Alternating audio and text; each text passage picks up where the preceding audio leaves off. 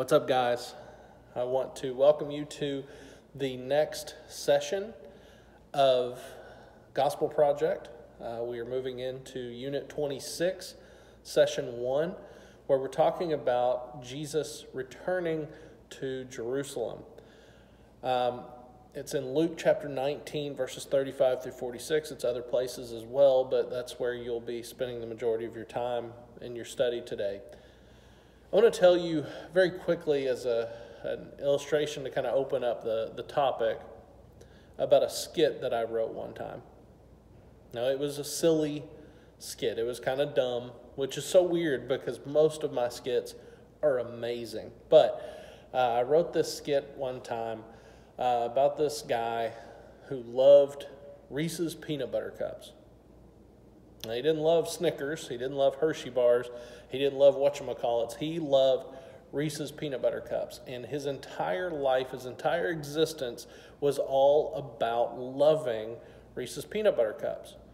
And so that created some silly experiences in his life where he took time to not only eat Reese's peanut butter cups, but to lick the chocolate off of Reese's peanut butter cups, to kiss Reese's peanut butter cups, to share them with everyone, but ultimately to even bow down to Reese's peanut butter cups because he thought they were the most amazing thing ever.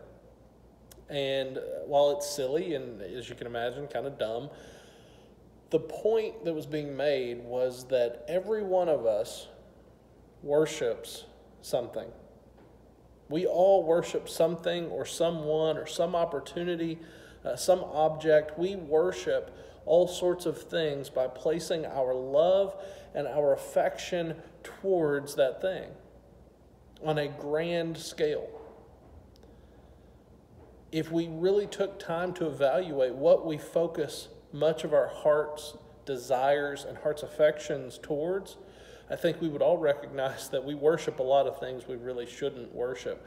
Because as Christians, we understand, and you guys will talk about in class today, as Christians, we understand that our worship is designed and built for God alone.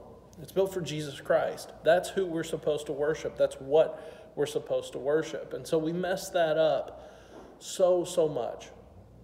And so I want to encourage you guys as you dive into Luke chapter 19 in your groups today. I want to encourage you to be thinking on the idea that we are built and designed for worship, and that worship should be for Jesus Christ. I love you guys. I hope you have a great Bible study, a great life group time. I can't wait to see you. Bye-bye.